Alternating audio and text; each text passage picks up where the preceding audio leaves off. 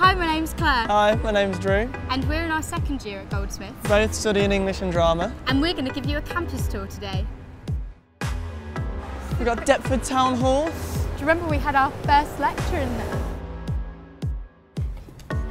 Building number 1 is the Ben Pimlott building. It's probably one of the first views of Goldsmiths you'll see, especially if you're coming from New Cross Gate Station. It's very iconic, it's got its own squiggle. So most of the windows that you see up there are all art studios. But there are also computing and psychology labs in there as well. This is Laurie Grove Baths, which used to be swimming pools, but it is now art studios. The tanks that used to hold the water are now the Goldsmiths Centre for Contemporary Arts. This is a place where you can hang out. It's the year and also the multi-faith chaplaincy. The Goldsmiths Students' Union is in the heart of the campus. Inside there they have their own student union run cafe, they have a radio station as well as a bar. In here you can ask about societies and events, and I definitely suggest that if you come to Goldsmiths you should join a society, because it made my first year at Goldsmiths so much more fun.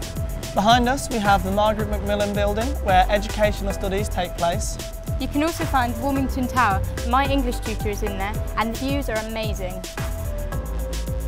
Behind us is the Goldsmiths Library. We've spent many hours in there, but hopefully it's 24 hours. So inside there you haven't just got the books to help with your essays, you have social spaces and a cafe as well. Actually, Drew, do you fancy a coffee? As long as you're paying.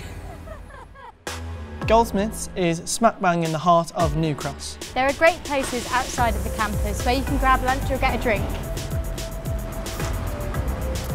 So behind us is the Richard Hoggart building. This is like the original Goldsmiths. This was here in 1843 when it was a Royal Naval College.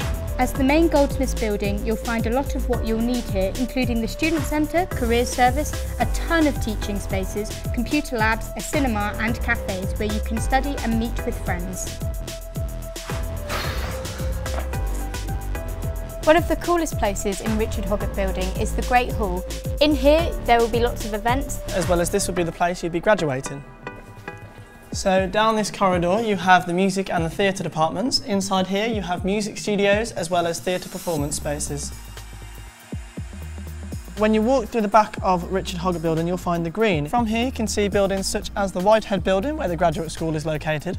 You can also find the Lockwood building, which is where the design students go. And then on top of the hill there you have the Professor Stewart Hall building as well. So this is the Professor Stewart Hall building. This is where a lot of the media and communication students will be going. There's television, radio and photography studios. You will find the Institute for Creative and Cultural Entrepreneurship. And if you come with me downstairs you've got one of the biggest lecture halls as well. This is where you'll probably end up. So that's pretty much the campus at Goldsmiths. Obviously when you get here you'll see all sorts of different little spaces that we didn't manage to cover. So I really like the St James Hatcham Church, which is a great performance space. Also at the back of the church you have Computing's Hatch Lab. You've also got the Anthropology buildings and the Allotment Gardens as well. They're all nice places.